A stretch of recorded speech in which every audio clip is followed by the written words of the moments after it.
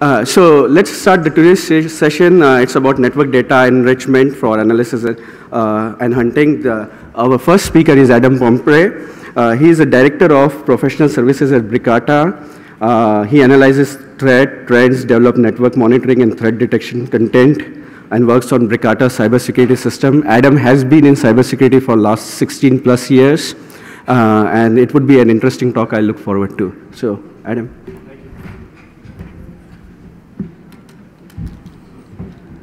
Thanks, Ashish. Appreciate that. Great talk yesterday, by the way. It was good stuff. Let me just swap this.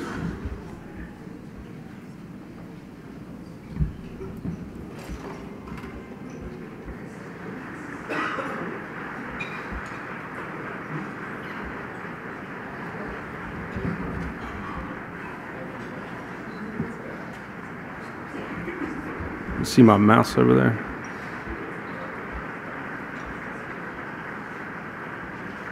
And tell me if I'm on the swap displays button.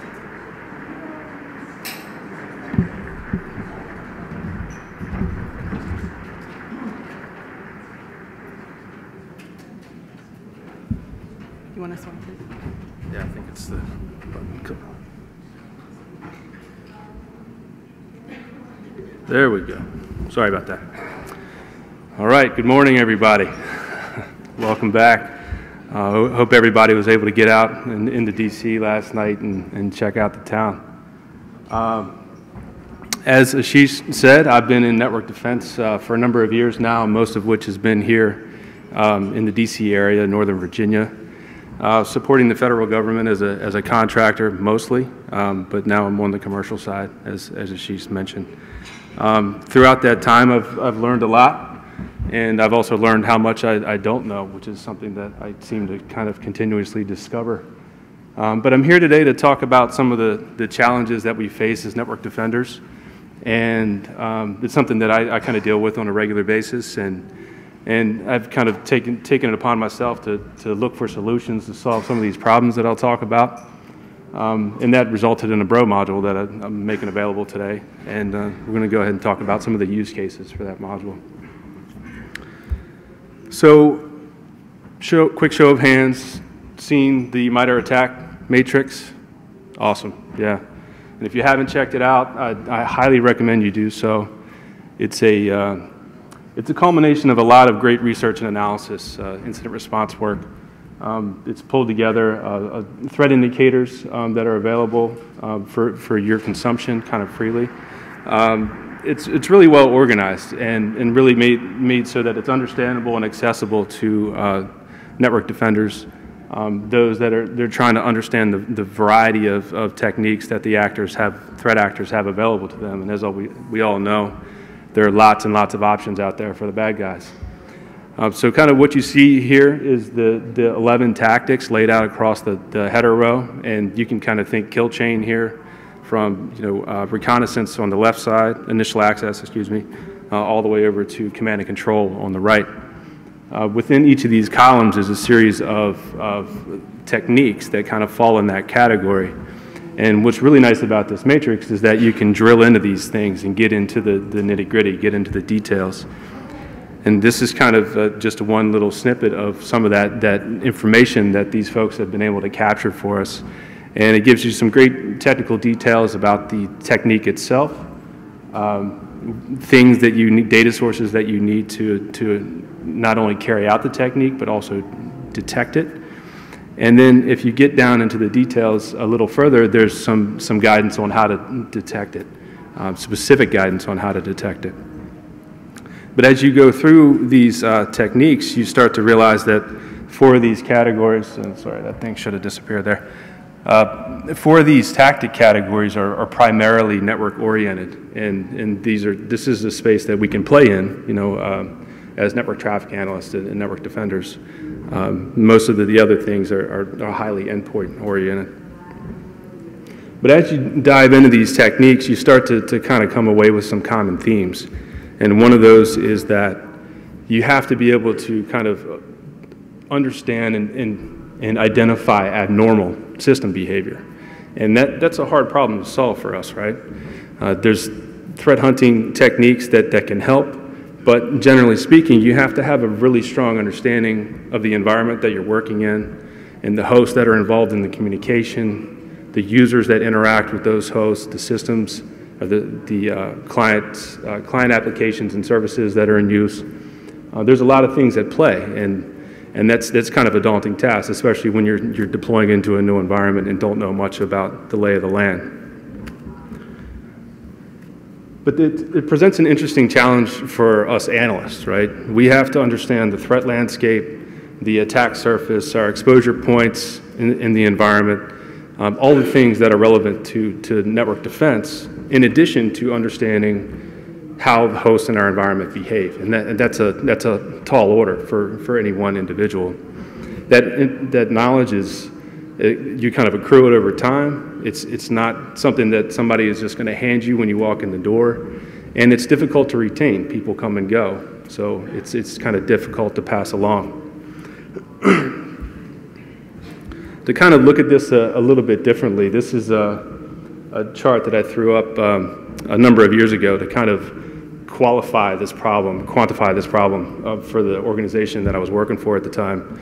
And I just went through a short exercise to kind of try to identify and label communications in the environment that I knew and understood, and that I could explain to someone else. And as you can see, you know, generally speaking, when I set out down this path, I was somewhere between 5 and 20% of the overall volume I could claim some knowledge and understanding of. And that's not great when we threat hunters want to deal in the unknown. That's a really big sandbox to play in there, right?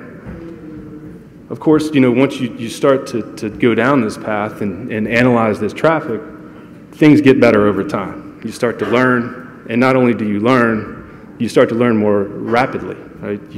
You understand the systems, the people to ask about the particular host or network segments, understand the information repositories that you have access to and how to get to them, and that workflow kind of shortens. Things continue to improve over time, and even at a faster pace. And the threat hunters have a more narrowed sandbox, a smaller sandbox to play in, which is great. They can be far more effective if we shrink that world a little bit. But then eventually the inevitable happens. Analyst leaves the team, and we all get collectively a little dumber because somebody took a better job. So not only is this the security team's problem, this also is the organization's problem. Now the effectiveness of their network defense program has suffered a little bit because somebody took a better job and with them left their experience and knowledge, all those important things that they've accrued over time since they joined the team. So how does an organization deal with this? And how can you kind of reduce that individual human factor in this overall problem, right? Well, I think network data enrichment and data enrichment in general is one way to tackle this. And this is a quick definition that I scraped off of Wikipedia here. But it's the action of enrichment is the action of improving or enhancing the quality or value of something. And that's exactly what I'm talking about, is taking some of the context, the contextual knowledge, institutional knowledge that we pull together and we accrue over time as analysts and kind of rolling that back into the tool. So, it's pretty clear, the previous slides have kind of illustrated that, you need to know what's normal and what is expected in order to be able to determine what's not. But there's other things that having this additional knowledge kind of helps with. And I was just talking about the workflows where you're reviewing network traffic data, and maybe you go hit your knowledge base, or you've got a spreadsheet or a note file somewhere where you've got notes from previous investigations. If that data is enriched already, then you might be able to cut down the time on those manual workflows. And then there's also that new analyst that takes the place of the person that got a raise and moved on. You can kind of shrink that learning curve a little bit and cut down that ramp up time. But one thing I really like about this technique is that it enables informed analysis. When you're looking at raw traffic, if you have some additional context around the host involved or the communications involved, then you can come to some quicker, better informed conclusions about what you're looking at.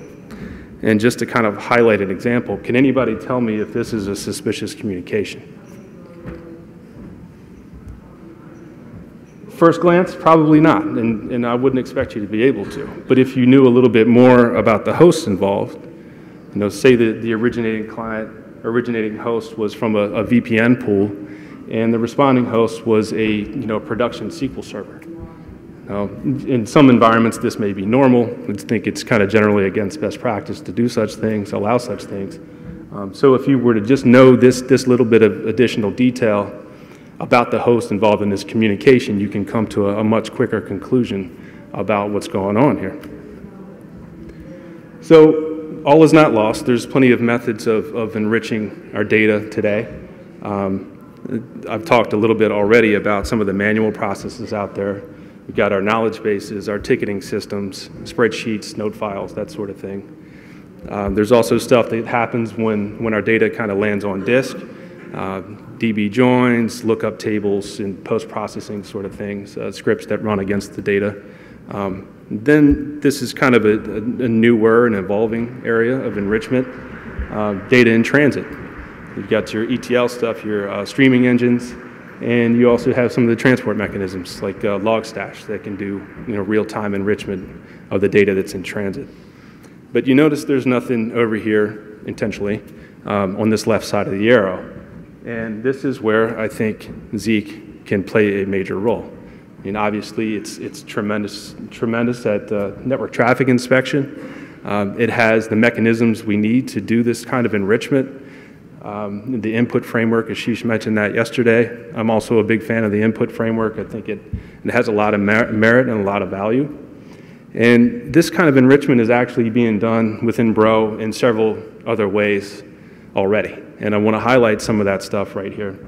And then we'll kind of talk about the way what I'm talking about differs a little bit. If you haven't used it, the Intel framework is fantastic. It's great. It's got 11 native indicators that are supported out of the box. And it's really easy to extend, as the guys on the JA3 project have shown us. They created a new signature for SSL clients. And you simply just add that as an indicator into the framework, and now you can consume that indicator type. And that's awesome. But another great thing about the Intel framework is that it provides additional context with those threat intelligence indicators. And for anybody that's ever worked with threat intel, you know that context is pretty important, right? An indicator without context has a lot less value to most people. So the source of the threat intel, that's actually a required field when you submit or insert new indicators into the framework. But you can extend that. You can add other metadata, the actor, the campaign, the incident number, if it's an indicator that you produce through an internal investigation. The Intel framework is fantastic, but it's specifically built for detecting the bad things. So that leaves us kind of wanting. There's more. We have more knowledge. We have more, a lot more that we can do with the knowledge that we've accrued over time. Where can we put it? Well, the site module is another example of how Bro does some kind of auto enrichment of network data. It uses the local nets and local zones variables. There's some auto enrichment of connection records that happens on your behalf.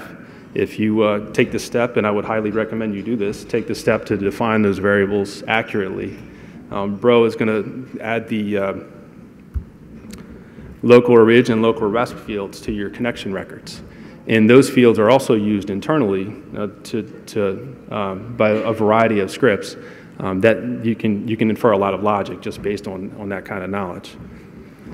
There's also convenience functions that come with the Bro site module that allow you to kind of test this notion of locality in scriptland, which is incredibly useful. So it provides a lot of great context, but we're kind of limited here. There's a lot of additional institutional knowledge, I think, that we can capture in these little bits of information and make it available inside of Bro and enrich our data with it. The site module gets us close, but not all the way. So kind of working on this problem myself, I came up with this, this what I'm calling the flow labels module, framework, whatever. And it's essentially a central mechanism for collecting and ingesting that institutional knowledge in the form of little text labels, short little strings, and making it available in scriptland, and then again enriching the data set with it. I break this down into two different kind of categories. One is static labeling. I'll talk to these in more detail in a second here.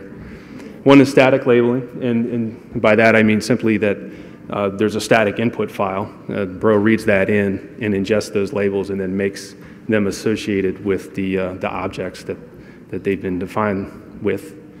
And then there's dynamic labeling, which is kind of something that happens in real time from within a Bro analysis script, a policy script, let's say. Let's say you're collecting stats for a certain type of behavior, or you have a script that's looking for certain communication conditions. There's this notion of adding a dynamic label to the connection or to what I kind of refer to as a living profile for the IP address. So to get into static labels in a little more detail, you can kind of think, there's short strings that describe the object, IP address or subnet, and you have your option there. For environments, where IP address ranges have been allocated to a particular systems with a particular functional role, maybe that's something that you can capture at a subnet level.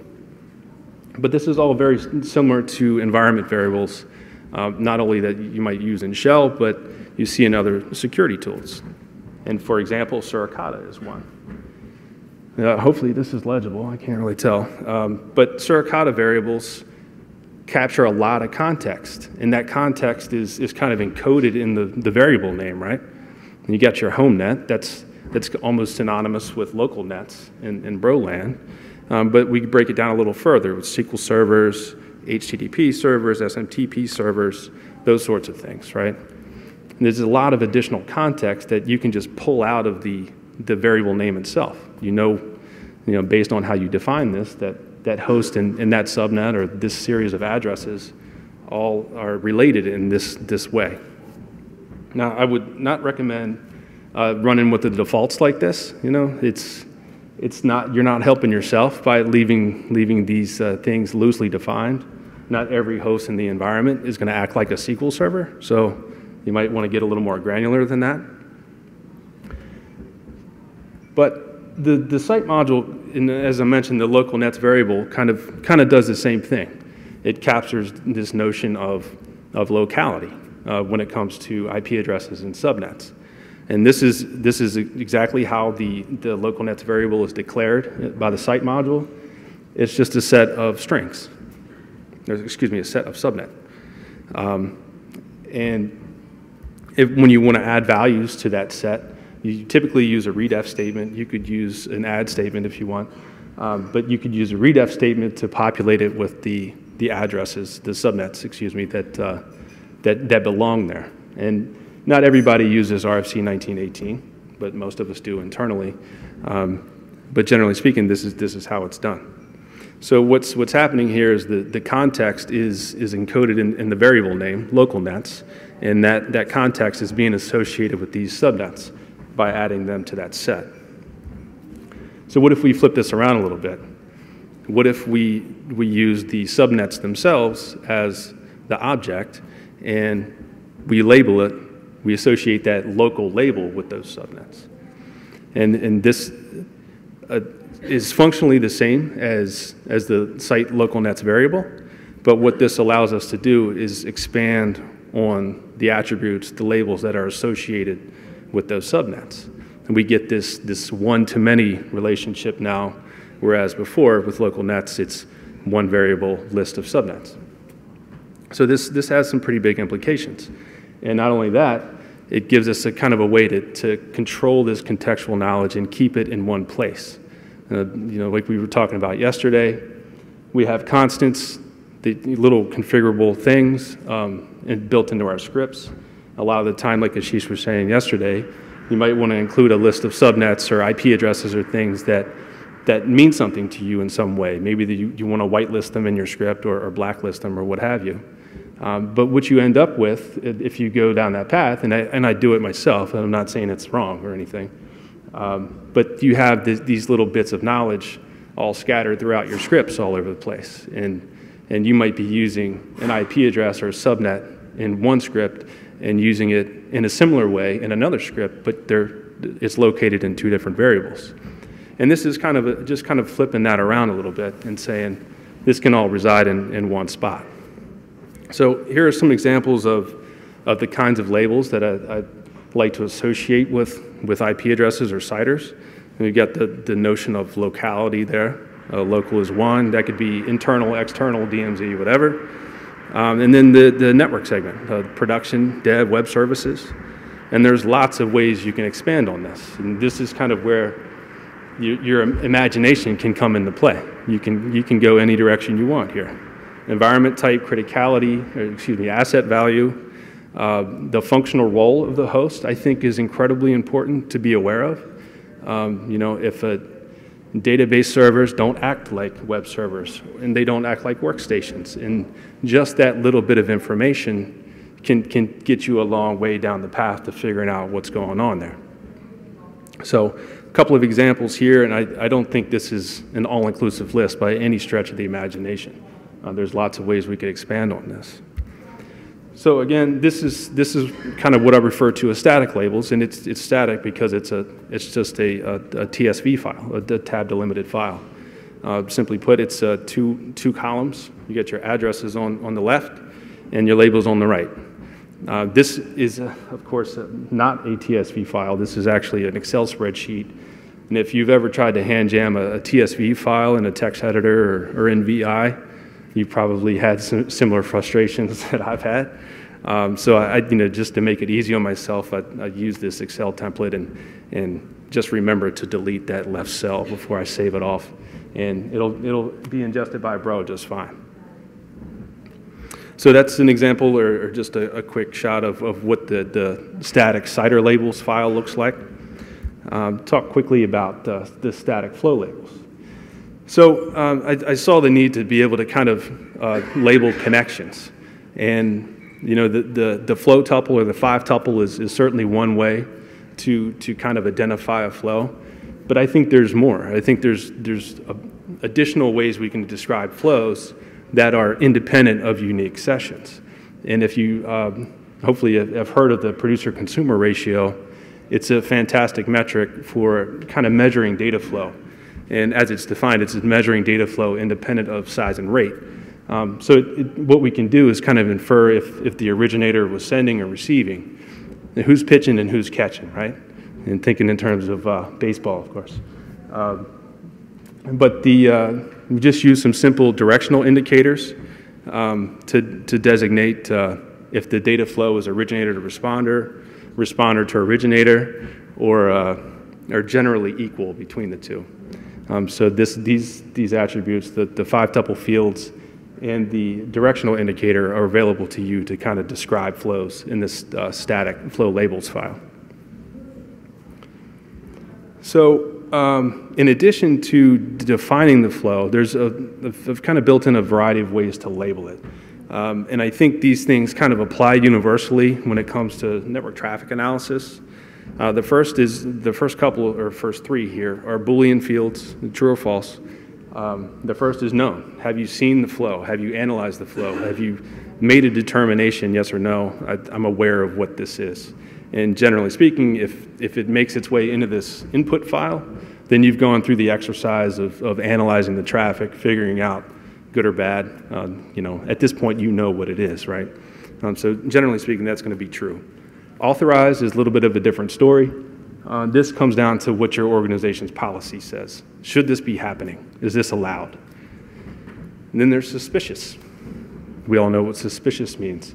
When we're defining these static flow labels, suspicious, you know, you have to have a known bad in order to be able to accurately label a flow suspicious. So this is more applicable in kind of closed test environments when you're working with a known data set and you want to label those.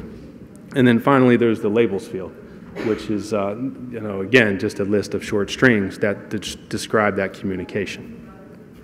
And to just give you an example of what that looks like, again, in a kind of an Excel template file. You got your protocol on the left, your originating host, the data flow direction based on PCR, responding host, port, known, authorized, labels, and suspicious.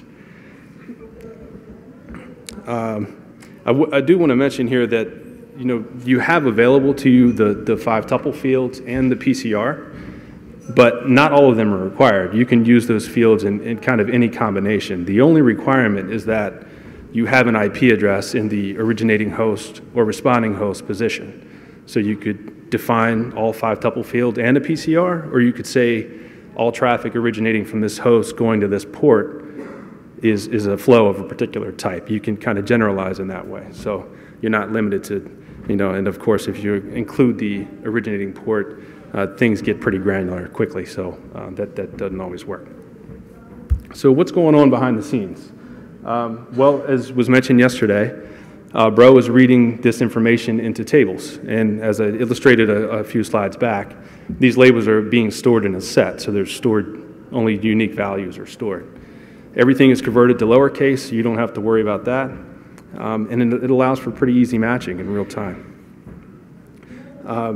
All of this information is available to you in BroScript, in your event handlers, so you can handle an event, use one of the convenience functions that are supplied, check to see if a label exists, or return all the labels that are associated with a given IP or subnet, and then use it however you see fit. I think this again, the input framework is really cool and useful in a lot of different ways, and a great example of how this is done is at this URL right here. A very simple example about reading data from the Bro native tab delimited format into tables and making use of that information. So over on the right there is just a kind of an excerpt of what a labeled connection would look like. And of course this is JSON, just so it's a little easier to read.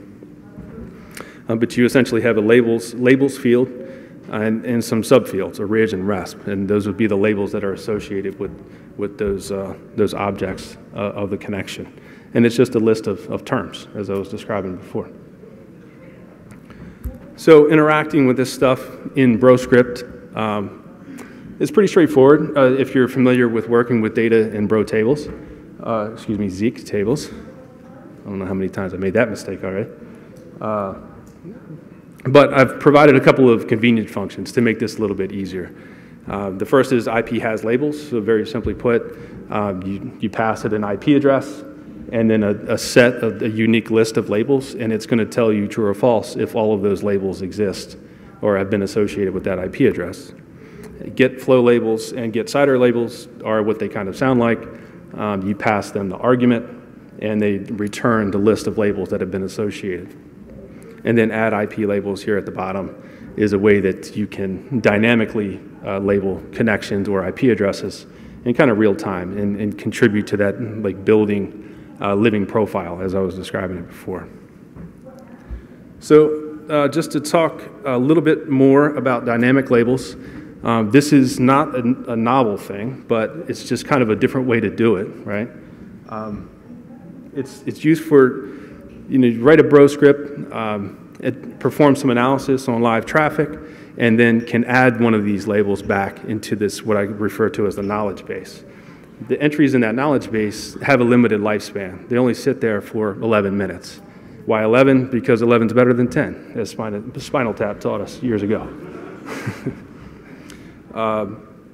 They have a limited lifespan, but what that kind of allows you to do is kind of build a behavioral profile, and it's kind of a sliding window, right? That window of time is 11 minutes wide all the time, but it's moving forward. But as you kind of accumulate these things, depending on the scripts that you're writing, you can start to really understand what's going on with the host. And if you have the right scripts in place and they're making the right observations, then you can see, a host is compromised and exhibiting all of these behaviors that are, kind of confirm that this compromise has been successful and things are happening. Actors are making things happen. So I'm going to step through a couple of examples, I think pretty straightforward and easy to understand examples of kind of what I'm talking about. And And using static labels and dynamic labels together, I think, is kind of a powerful notion.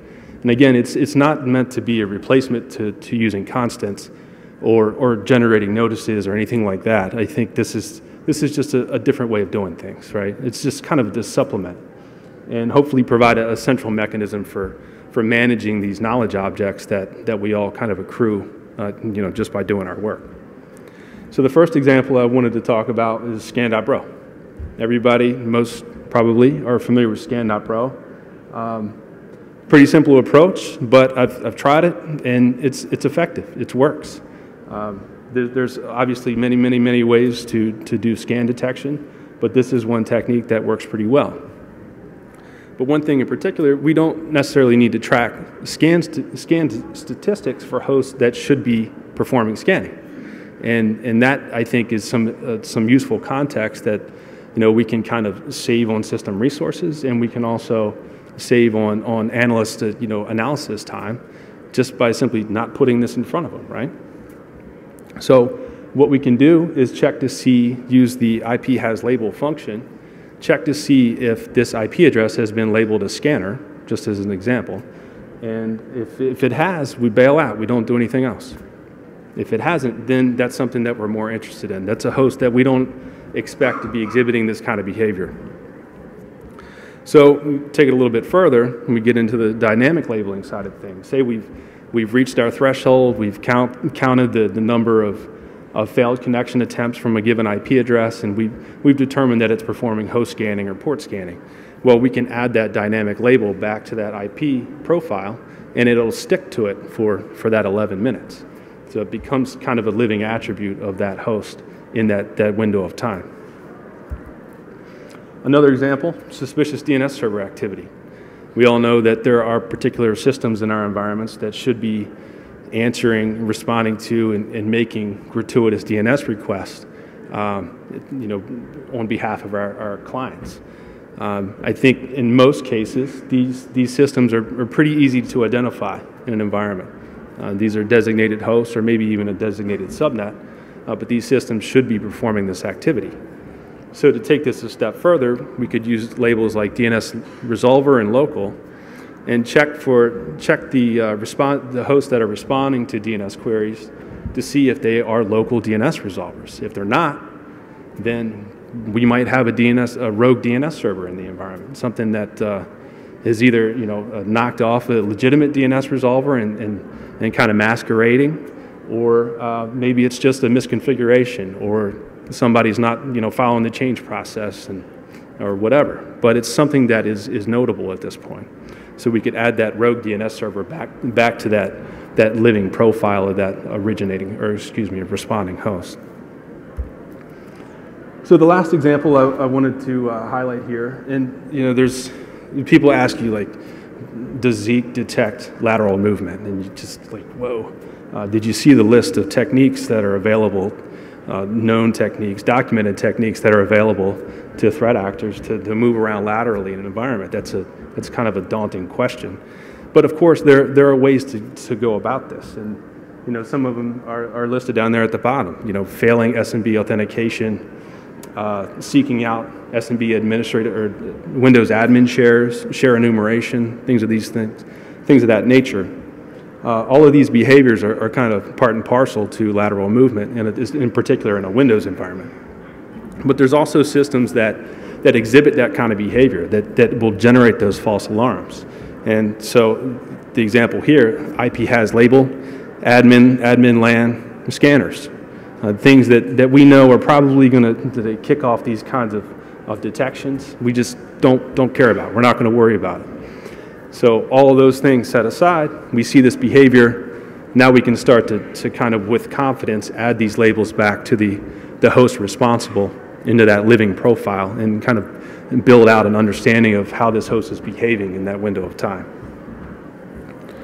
So those are a couple of examples of how this enriched data, this labeled data, can be used inside of Bro. Outside of Bro, it has a lot of utility as well, I believe.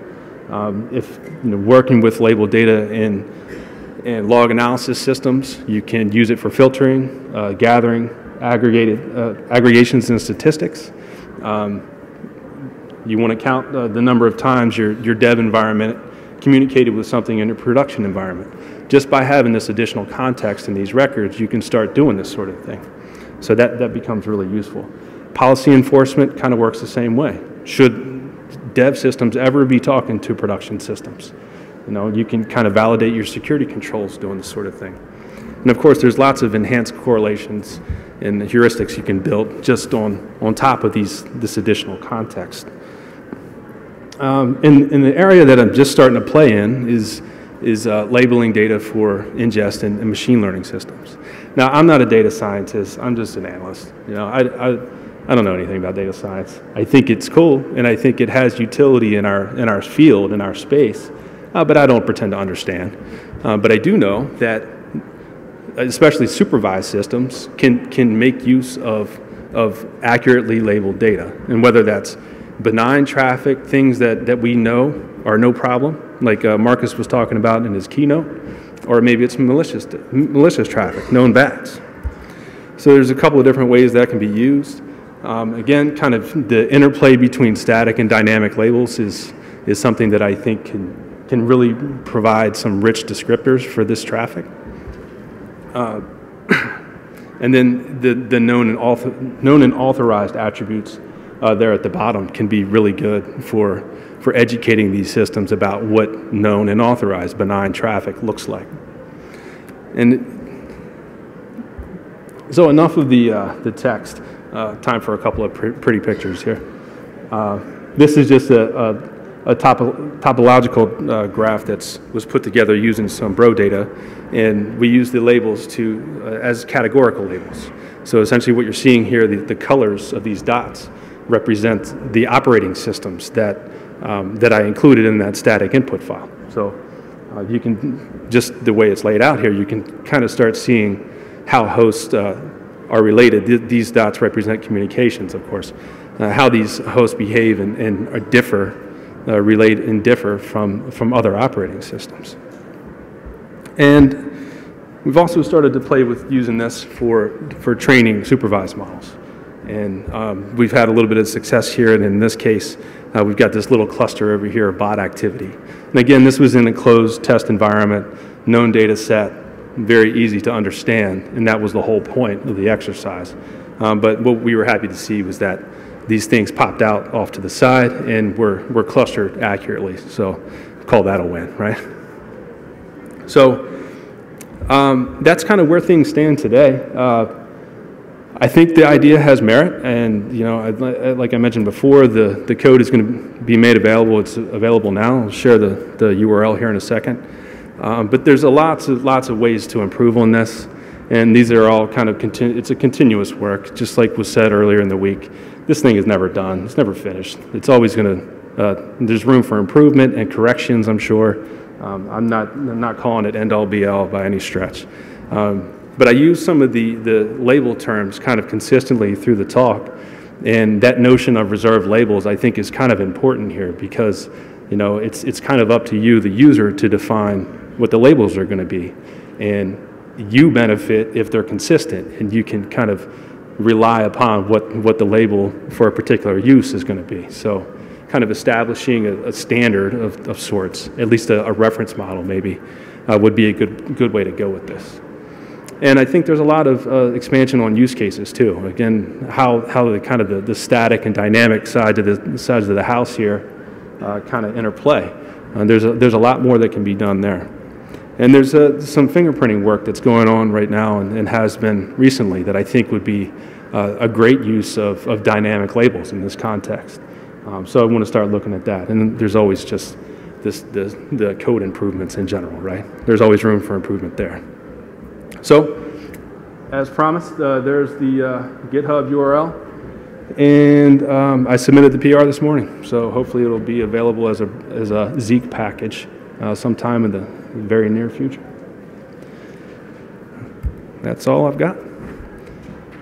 Thanks, folks.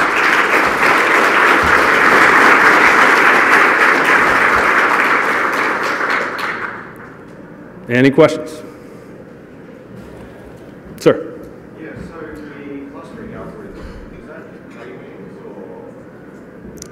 Say it a little louder. Clustering algorithm used to cluster the different sections Yeah. to see how pushed down context. So I was like k-means or I believe it is k-means. That was actually done by a real data scientist, a colleague that I've been working with recently. So I can't speak to the details there, but I believe it was k-means.